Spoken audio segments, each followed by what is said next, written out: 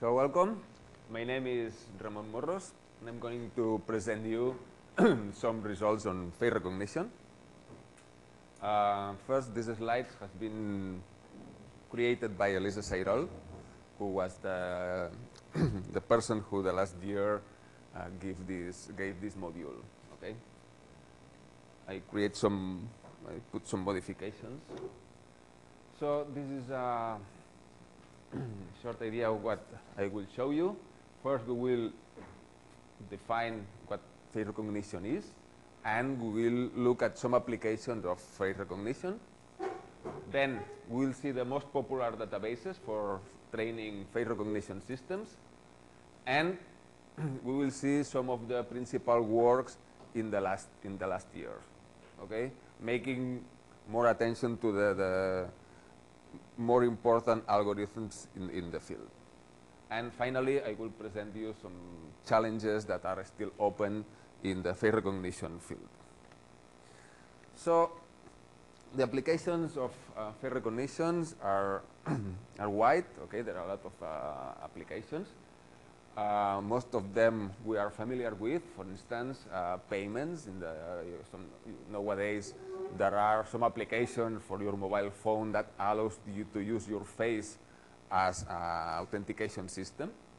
Okay. Also for access and security, to access several places, you can use some sensors that record your face and decide if it's you or not you. And this can be combined with other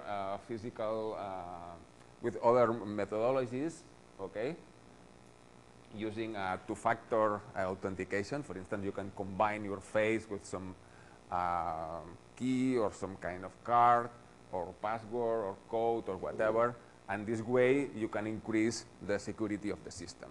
Okay. If you don't want an extra security, what you can do is just drop the other modality and only use your face. That it's more convenient. Okay, it's less cumbersome than entering a PIN or something like that. Okay, but also there are other applications in automatic video indexing. For instance, nowadays there is a lot of hours of video, and if you want to look in a huge database, in a huge video database, and do you want to recover something from this database, you need indexes. Okay, and for these indexes, the identity of the person it's very relevant. So detecting and recognizing the relevant persons that are in the videos is very important for this reason. There are also applications in criminal identification. Okay, for instance, if you read the newspapers, you will know that most administrations have efforts in this field. Okay, in the FBI has a huge database of half the population in the USA, and also in China there is a wide deployment of security cameras, okay, to make surveillance of the population. Okay, another different type of applications, it's in advertising. Okay, in this case, it's not strictly face recognition, but some kind of face technologies where you can use the faces to identify, for instance, the age of the people, of the gender, and this can be used to target the advertisement, the ads, to the specific people. Okay, and finally, also in healthcare, there is a lot of applications trying to use this facial expression analysis.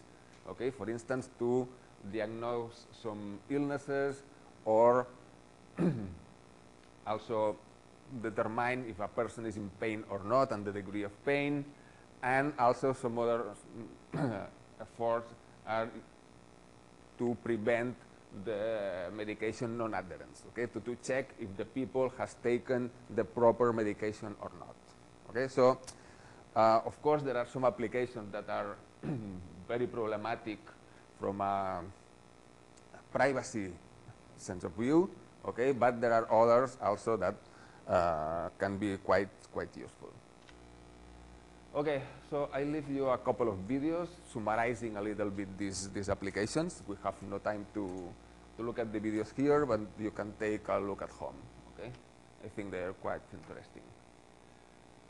Okay, so let's see a global overview of identification, the face recognition. Okay, so usually what you have is two different kinds of systems. Okay, we could classify in closed-set face recognition.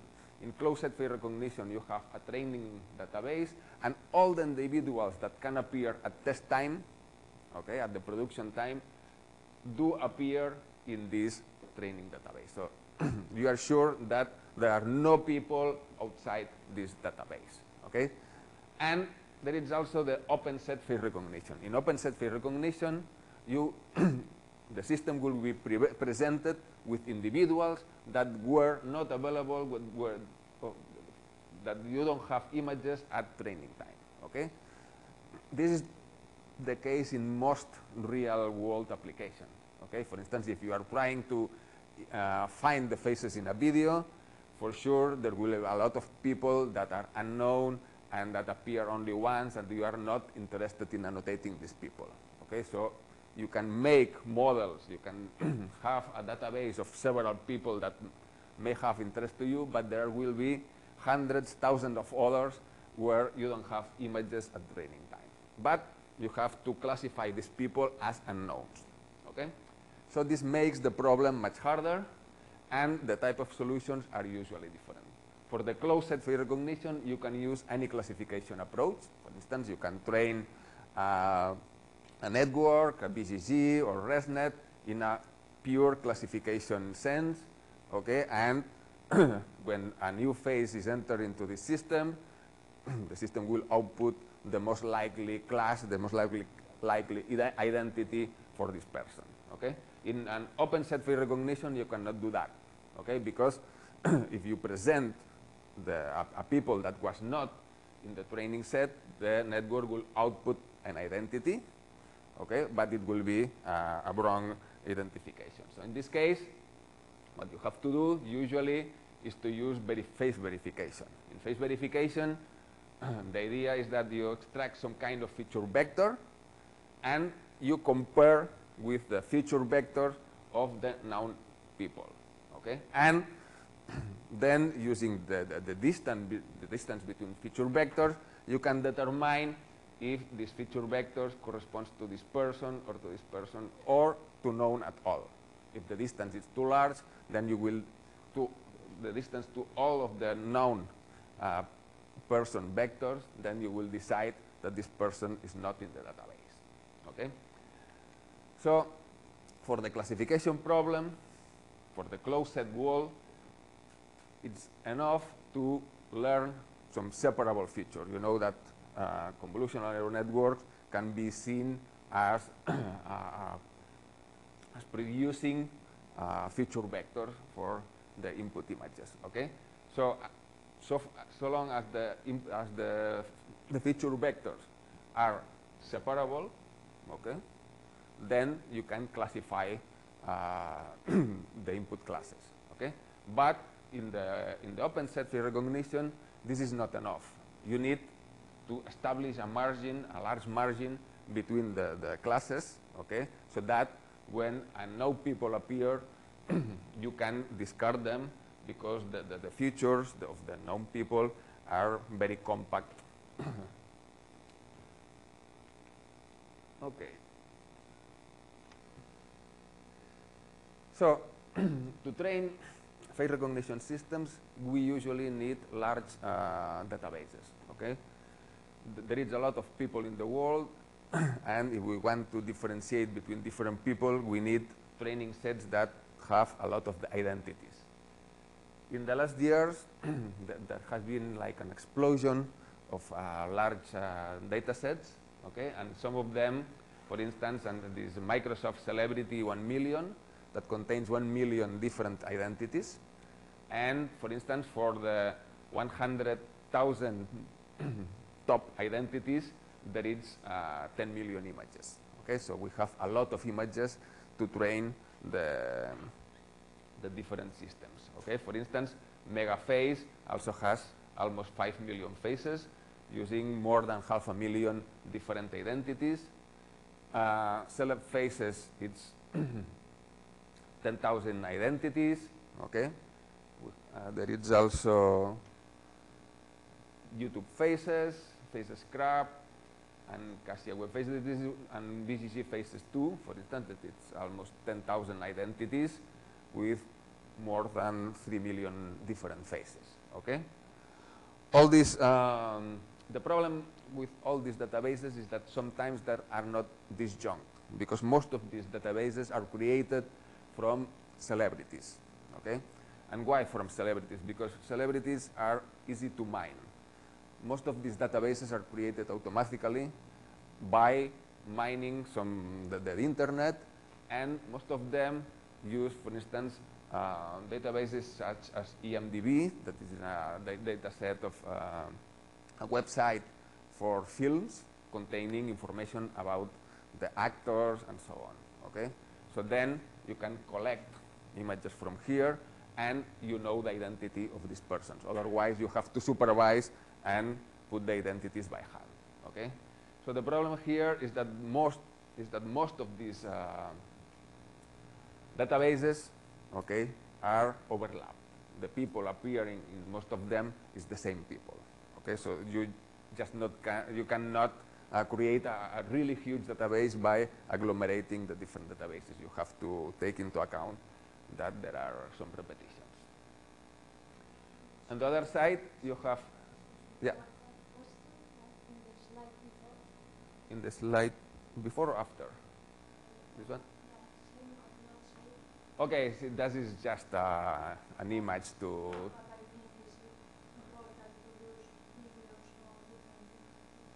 Well, no, this is just put an image to decide if these people and these people are the same or not. So, yeah, you have to decide if they are the same or not. No, it's just to avoid a white space here. Okay. Sorry, I want to also to show you there is also other databases that are for testing. For instance, the labeled faces in the wild, or evolutions of that. Okay, so there is a commonly used databases, face databases, where the people test the systems. Okay, also the mega face and celebrity faces 1 million contain also testing splits for creating competitions and so on. Okay, so this an overview of the main contributions in the field.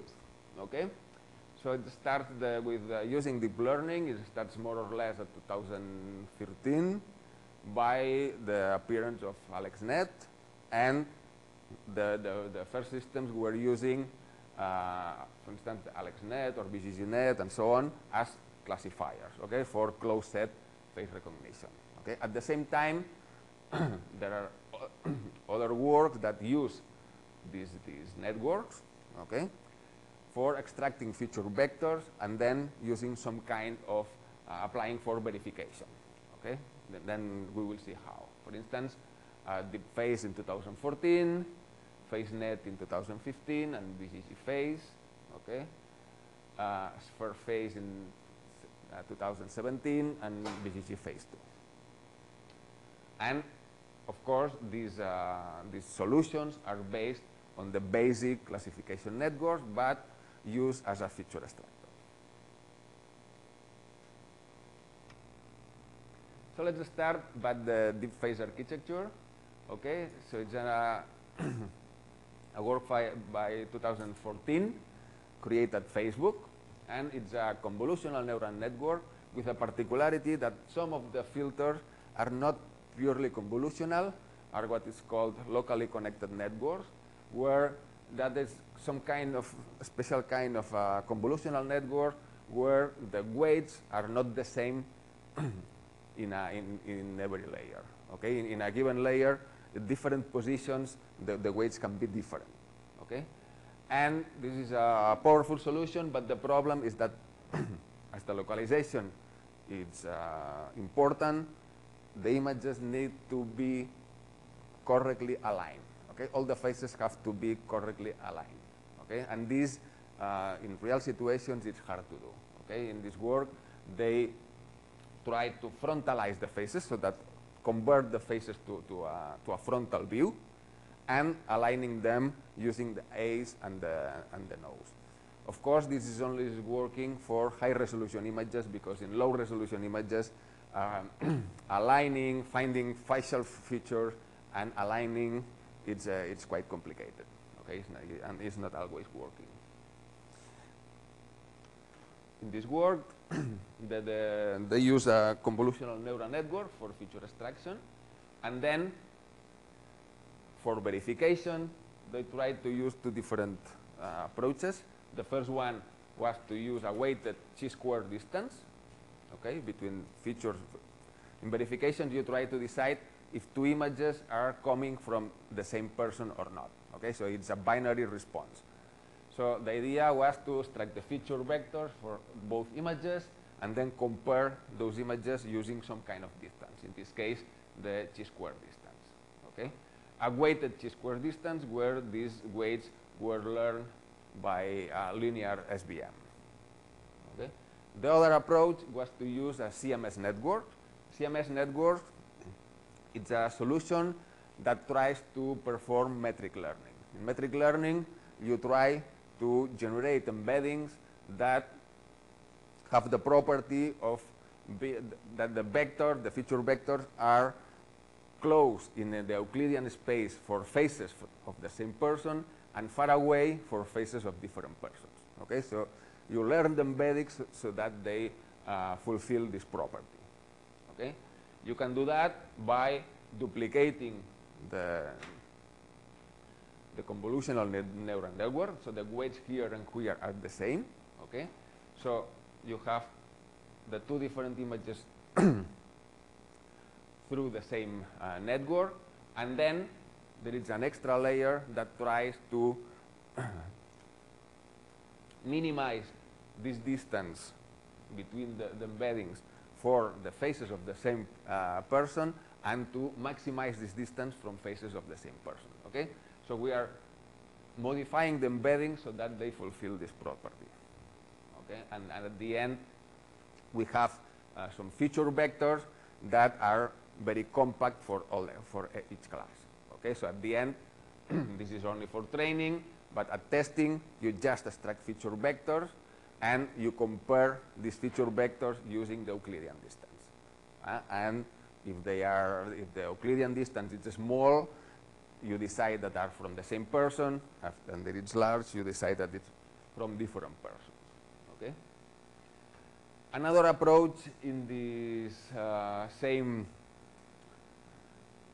area is the FaceNet, that is using a triplet network. It's very similar to the CMS network, but in this case, you train the network by using triplets of images. Okay, so for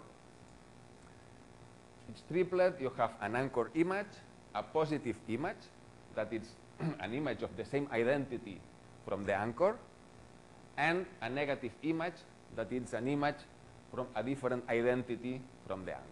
Okay, so you have an anchor, a positive identity, and a negative identity. Usually, you will expect that the positive identity is closer to the anchor than the negative. Okay, so in some cases, this is not the case. If the feature vector, if the embedding is not working properly, so we try to modify the embedding so that this is true. Okay, using the triplet loss function. In the triplet loss function, we minimize this, that is the distance between the anchor and positive minus the distance between the anchor and negative, plus this alpha, that is a margin, okay, to make sure that we are separating even more the positive from the negative. That are the difference between positive and negative. Okay, so also as in the previous case, the network is the same. The weights are the same in the three versions of this network, and at the end we get a feature vector that is discriminative by using just an Euclidean distance.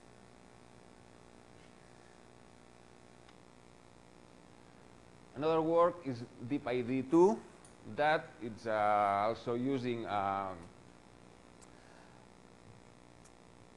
Siamese approach, but in this case it's combining the verification loss and an identification loss. Okay, the verification loss is the same loss that for the Siamese network. Okay, so it's something like that. Okay, so for the identities of the same, for images of the same person, we are minimizing the distance, and for the images of different persons, we are maximizing, because this is negative, also using a margin. This margin is a number that tries to separate more these cases. Okay, this is for the verification, and for the identification, the loss function is the cross entropy. Okay, and in this case, the training is combining both the identification and verification losses. In this case, also to improve the results, they use not only a detection of the face, but several patches, 25 patches. Okay, and for each patch, they extract a feature vector of 160 dimensions, and they concatenate these 25 feature vectors into one large 4,000 dimensional feature vector. Okay, this is because even though we have good face detectors, sometimes the alignment of the face detector is not perfect. Sometimes you correctly detect the face, but not exact. The detectors do not crop exactly the position of the face, and the algorithms are affected by this lack of precision in the cropping of the face. Okay, so by using several crops, they minimize this problem. In this case, also, okay, once we have the feature vectors, this DeepID2 uses a joint Bayesian model where each person, each feature vector is modeled in this way, like each feature vector is considered that there is a part that represents the identity and a part that represents the variations, intrapersonal variations. Okay, so if we have different images of the same person with different poses, with different expressions, okay, there is this part that represents what is intrinsic to the person, and this part is the small variations for changes in expression. Okay, this can be modeled during training, and using that probability distribution, it's possible to compute this log likelihood ratio test that will provide the final probability that two images are from the same person or from different persons. Finally, the last one that I will review is sphere phase. Okay, in the sphere phase, they realized that the softmax functions, in fact, it's having, or it's creating feature vectors that have some kind of angular representation. Okay, for instance, this is a toy example with two classes, and this is the feature vectors. This is painting the feature vectors in a two-dimensional space. See, as you can see, using the softmax, okay, the results are not very good for using these Euclidean distances, okay, because a sample here and a sample here are more similar, they have a smaller distance, okay, so inter-class distances can be smaller than intra-class distances. For instance, this vector and this vector are from the same class, and there is a large difference between them. But if you see that, you will see that they are aligned in a more or less in the same angle. Okay, so here comes the idea of using the angle as a classificator. So ideally, I could put a frontier, a decision decision plane here, hyperplane here, separating the two classes based on the angle between the feature vectors. Okay, but if you try to do that using the angle to classify, softmax is not providing enough discrimination for this. Okay, so then the idea of the authors is to modify the softmax loss function by, in fact, the softmax loss function can be represented in this way, where this W and B are the weights and bias of the last fully connected layer. And then by making sure or constraining that this is 1 and the bias is 0, we have, and we can make sure for that in the training process. Okay, they have this modified softmax loss function, and for the modified softmax loss function, it can be seen that this modified softmax loss function, it's a little bit more discriminative. And if you project this in a sphere, okay, if you project the features in a sphere, okay, the angular separation is larger with this modified softmax function. Okay, so you can put an hyperplane separating based just on the angle. Then, by an evolution of that, you can use also to further separate the feature vectors, you can use a margin, an angular margin. Okay, so they try to increase the angle between the different representations by using this factor m. And in fact, this can be done by using a loss function of this type, where this function is nothing else than an evolution of this cosinus here. Okay, and with this modified angular softmax, you can make sure that the features are much more discriminative and can be separated by using an angular, using the angle between the features. Okay, the effect of the margin of this parameter m can be seen in this plot. Okay, so when we are increasing the value of the margin, what we are doing is separating more and more the features of the different classes. Okay, and this is a projection into a sphere showing how the classes can be more and more separated by increasing this margin. And using that, well, they achieve quite very good results with much less training images. For instance, they are using wet phase that is using about 500,000 different images, and the best results it's from FaceNet that is using 200,000 million images for training. Okay, so it's much less. And this is important because training with 200 million images takes a lot of computational effort. Okay, to summarize, we have still some open challenges, okay, in face recognition. Nowadays, they are quite very good systems for face recognition, but there is still a lot of challenges.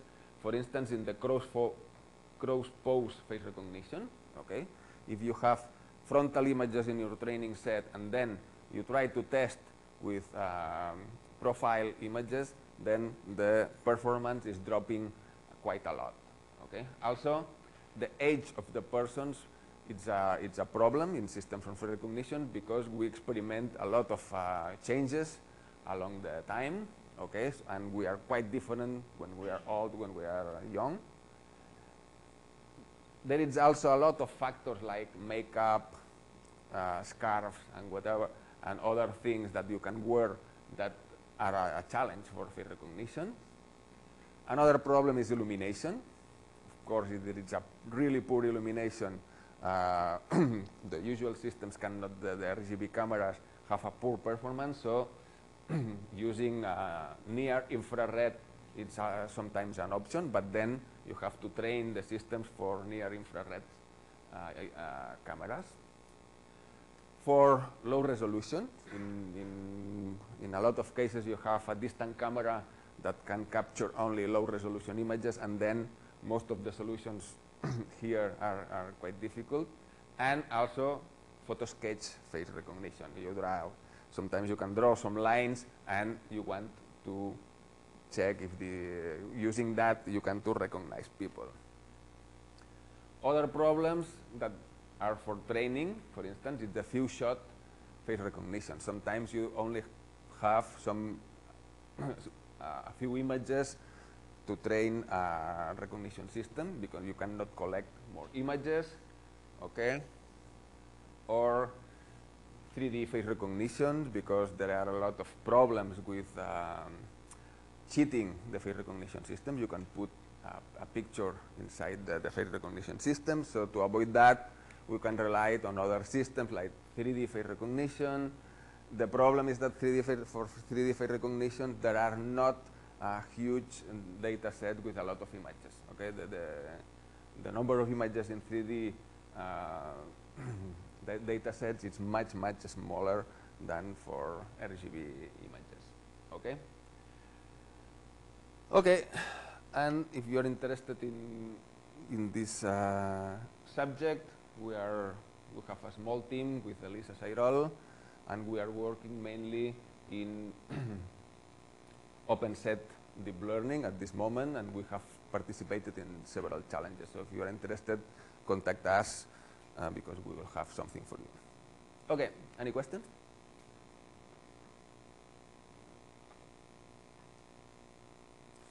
So thank you.